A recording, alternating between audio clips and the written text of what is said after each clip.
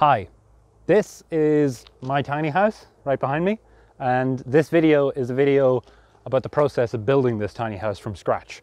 Everything from the trailer all the way up to the solar panels on the roof. It's going to be a pretty long one, so if you're interested, stick around. If you're not, see ya. With all that out of the way, roll the tape. In early 2021, I became very interested in renewable energy and sustainable off-grid living, and as a result, the tiny house movement. And it wasn't long before I decided that building a tiny house for myself was something I was simply going to have to do. I started scouring the internet for any kind of information I could find, watching tour after tour of tiny houses from all over the world for every different climate, with every different kind of layout and furniture and cabinetry you could ever imagine, while simultaneously trying to learn as much as possible about construction, insulation, wood framing, and all the different materials that go into making a house. And by midway through the summer of 2021, I finalised the design for the tiny house I wanted to build. But before I could start building the tiny house, I needed something to build the tiny house on.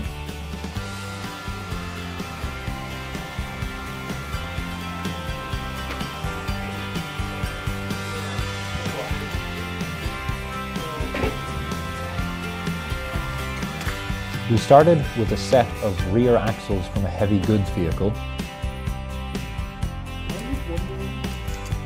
We cut them in half and then spliced them to widen them to 8 feet or 2.4 meters.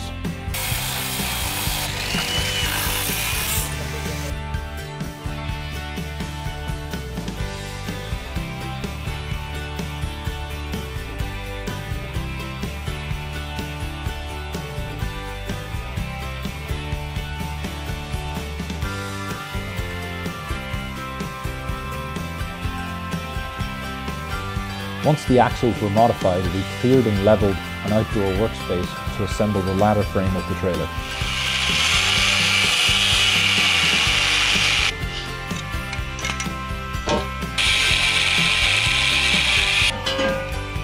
Lucky for me, one of my friends is a professional welder, so he took care of all the important structural welding.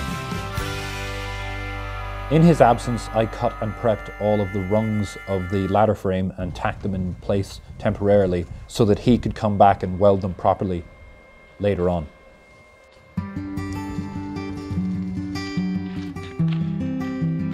Theoretically, this should work.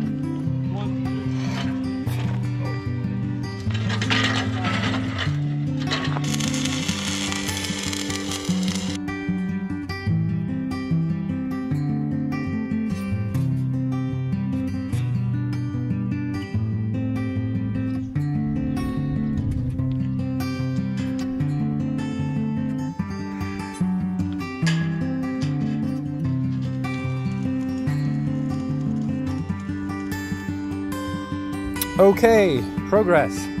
We have the hitch cut. It's not welded in place, but it's there. And then we have our suspension units sort of in the process of being fitted. It is now at the stage where we definitely cannot flip it over on our own. So definitely going to need some mechanical assistance for that bit. But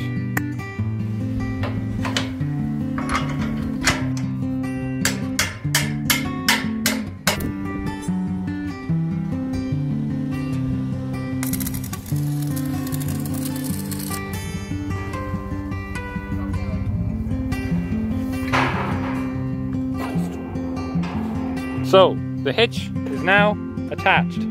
The wheels are on, and over here we have a 1.5 ton chain block up there. And the plan is to attach it to one side of the trailer once it's wheeled in here and turn it up on its side and flip it that way.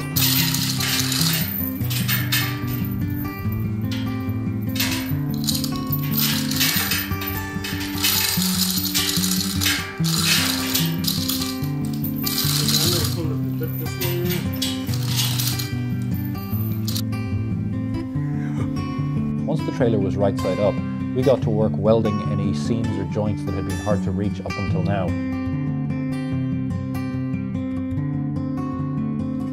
And I started buffing and cleaning all of the exposed metal surfaces in preparation for paint.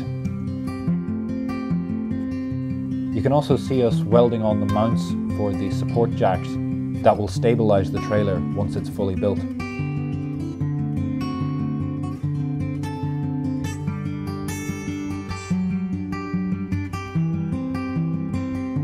I clad the entire underside of the trailer with lightweight galvanized steel to act as a barrier for moisture and potentially even animals trying to find a home for winter. We framed the wheel arches in steel box sections to add rigidity to the trailer, but also to allow us to frame the timber walls directly on top without additional bracing or support.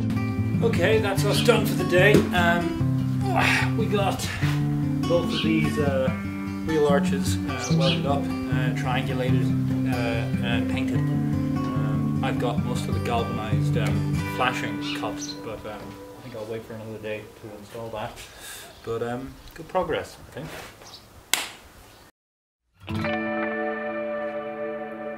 With the trailer chassis completed, it was time to move on to framing the tiny house. The whole building is framed with 4" by 1.5" or 100mm by 35mm lumber. This offers significant weight savings over a traditional 2x4 while still allowing a 4" cavity for insulation and minimal losses in strength. Because of the sheer size of the long walls of the building, I decided to frame the building in sections and assemble it piece by piece. So this is day 3 of framing. That's the door frame. We're going to put in a full-sized header over the door, but right now there's just a single.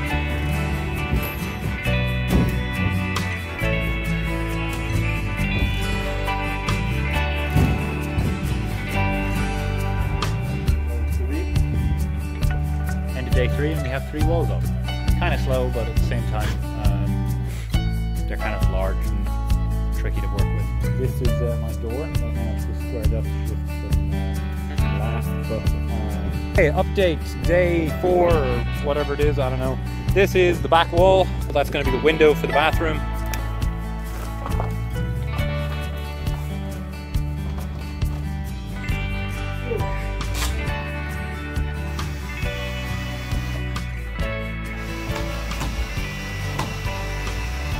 We fastened the timber frame to the trailer using M10 bolts that were drilled through the trailer frame, through the floor, the base plate, and then screwed to an upright.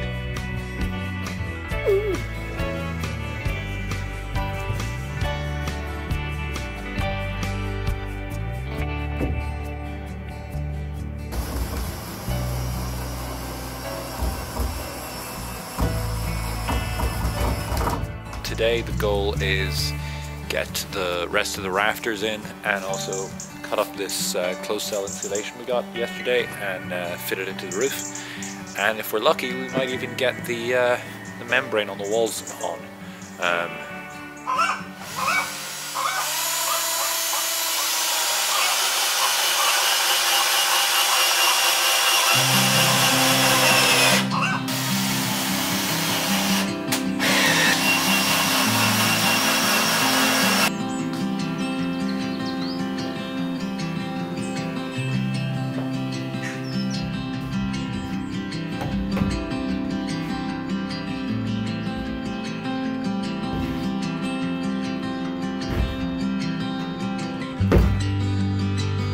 Okay, update. I've opened the insulation and I'm getting the panels up. So this is 100mm of polyurethane.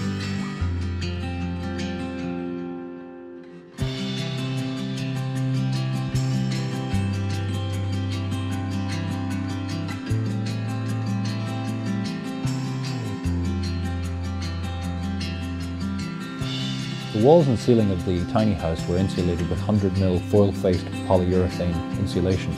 This was cut to fit in between all of the studs, and then any additional air gaps were filled with expanding foam. To reduce the height of the tiny house, we opted to build the floor by sandwiching 2 inches of polystyrene together with a 1/2 inch of plywood, laminated directly onto the floor of the trailer and fastened down with screws directly into the steel undercarriage. This effectively halves the thickness of the floor while still offering decent insulation.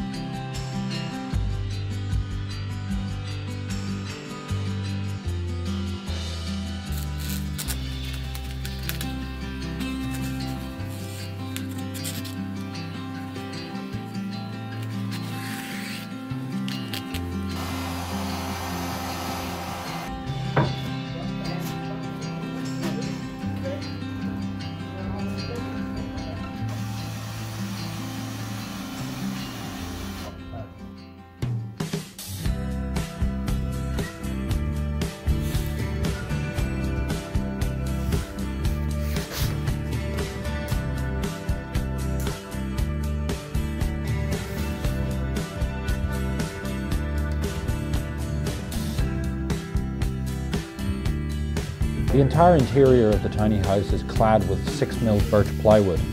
This offers significant weight savings over traditional half-inch sheathing, while also doubling as the interior finish of the tiny house, hence saving weight.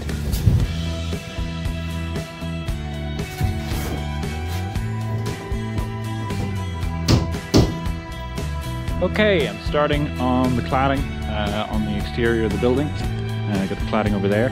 What I've built, I've made this jig which follows the slope of the roof, and hopefully this jig will help me get a consistent slope on all the cladding and help make it easier to mark as well.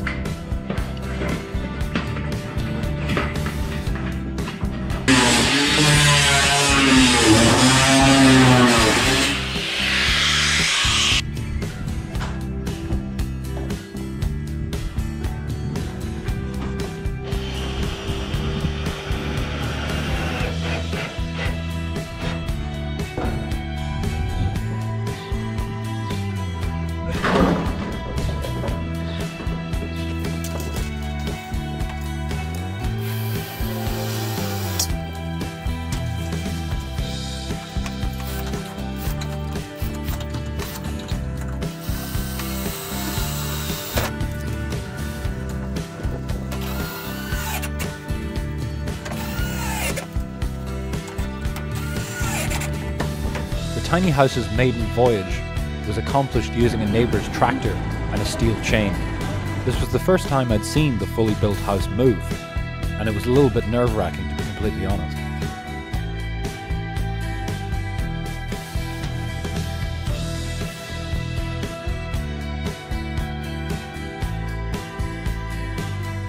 Once the tiny house was towed out into the yard, the race was on to finish the roof and make the whole building watertight.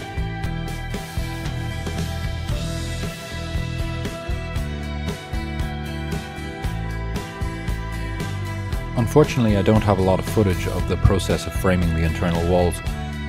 But what I will say is, trying to install a pocket door inside of a 4-inch wall is a little bit more complicated than I first thought. There's a storm outside, and I've got the pocket door kind of done. So this is the bathroom, this is where the toilet goes. And obviously I've got to put edge banding around all this door frame to hide everything up. So I'm in the tiny house, the heater's on, it's 25 degrees in here, lovely and warm. These panels here and here are not insulated. These are literally directly attached to the outside of the building.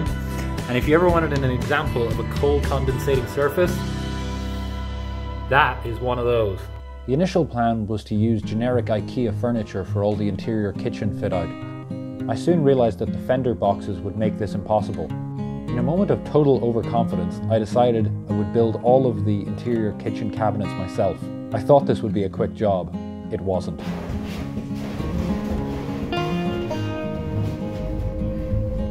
I'm back, and I got my dad. He's going to help me put it up.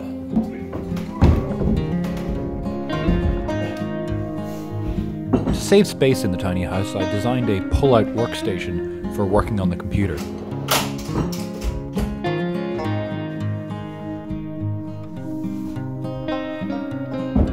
I also designed and built my own pull-out pantry to store food and condiments.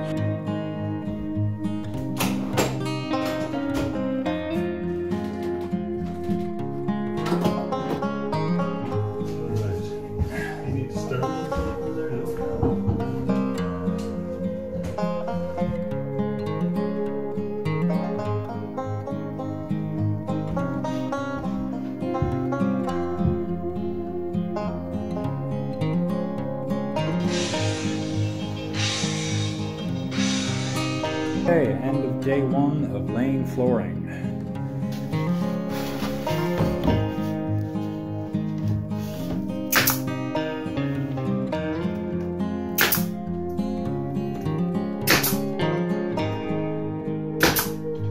Okay, it's solar panel mounting day. We have 2 of these brackets already mounted. We've got to fit 2 more up there, and ultimately these 4 panels are going to end up on this roof. To allow us to secure the rails that the solar panels were attached to, I designed and 3D printed custom spacers that matched the profile of the corrugated roof.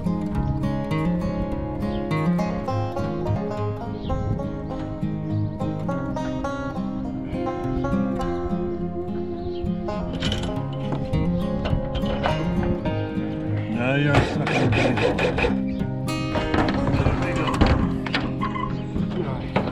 In total, the rooftop solar array consists of 4 310 watt panels in a series parallel configuration, outputting 1200 watts at 80 volts. The off-grid system consists of a 2.8 kilowatt 24 volt lithium iron phosphate battery bank, a 1500 watt pure sine wave inverter, and a 40 amp solar charge controller. Every connection is made. I guess there's nothing left to do now, but press that button there.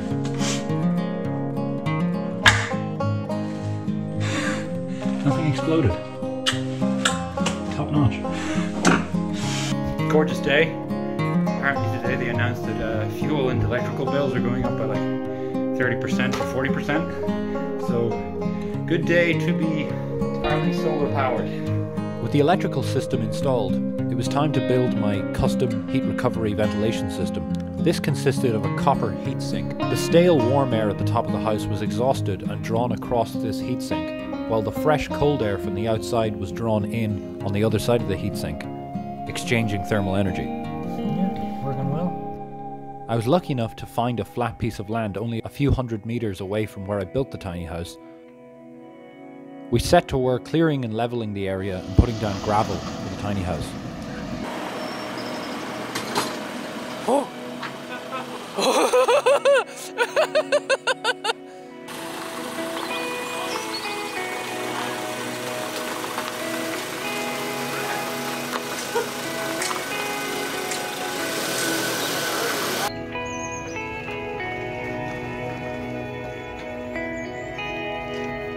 Okay, you're on the gravel. Everything's on the gravel.